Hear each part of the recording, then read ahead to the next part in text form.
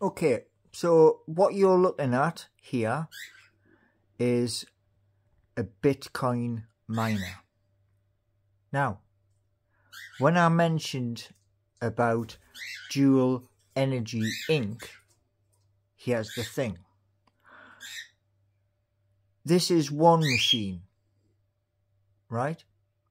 Now, if you had, let's say, 1,000 machines just like this,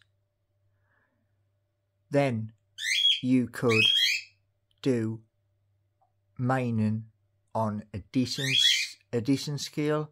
You could have your own pool. And the thing is, right, if let's say 10 fields are purchased, you have 8 of those fields for the main operation, which is sun and wind, and you could have the other 2 fields dedicated to a machine just like this. And that's the point. You see, people have gone on about oh, you don't know this and you don't know that. Well, this is tried and tested. You'll have to go back through my videos to hear this in operation, and it is bloody loud.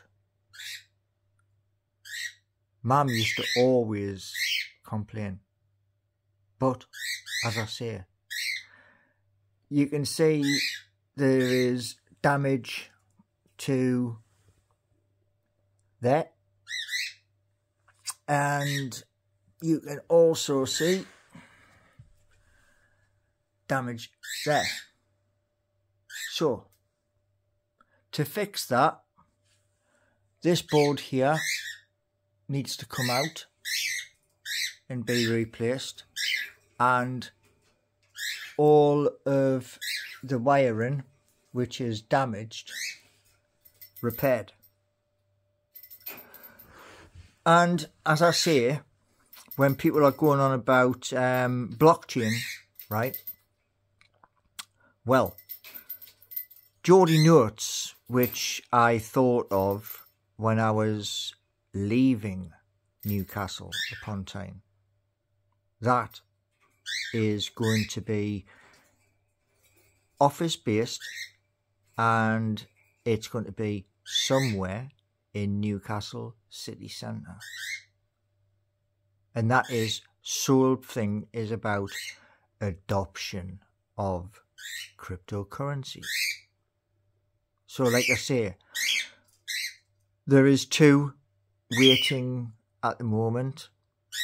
They're being voted on, and more will be coming.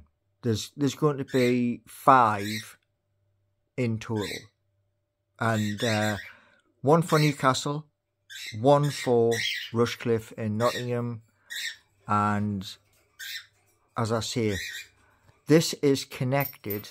What you're looking at, there we go, Bitmain, and this is connected to the dual energy ink, because this thing takes does 13.5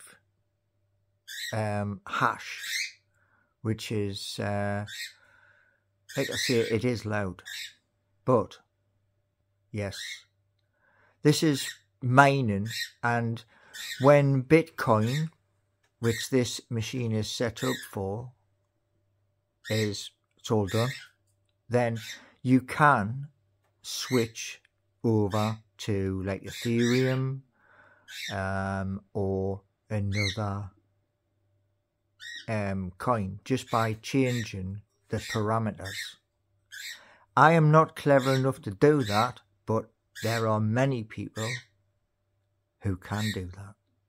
So like I say, what you're looking at in video, there will be 1,000 of these somewhere once I get the go ahead. And the sound and these need to have lots of air as well, because you've got that fan there and you've got that as well. Oh yeah, bugger me knee. So yeah, that's where your Ethernet cable goes into, and you can put a tiny little cord in there.